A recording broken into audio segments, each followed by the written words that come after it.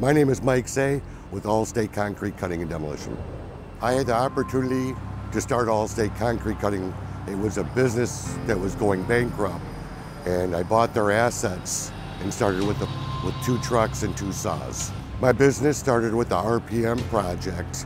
We went to the meet and greet with Walsh Floor on the design build that they brought all the DBEs in to start interviewing us all on the project, and there was probably 700 of us, and 3 of us made it through the first phase of this project and started with the beginning of the infancy of the start of the RPM project. My business benefited from the RPM project in growth. We were able to about triple our growth during the project infancy from 2019 on, and we're still on the project at this point in 2023. If you look behind us, you can see the columns, and we did some of the deep coring for stabilization for the elevated rails. And we've done all the wall sawing on the walls that they had farther north on this project. And we've done all the deck coring, the new stations.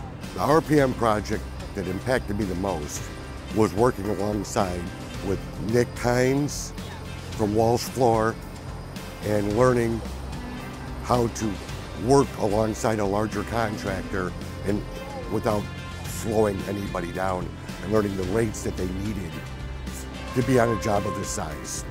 The CTA, Juan Pablo, Walsh Floor, and all the support that have been given from everyone involved in the CTA RPM project, helping a diverse company like myself break through the barriers and become a legitimized, medium-sized business in Chicagoland.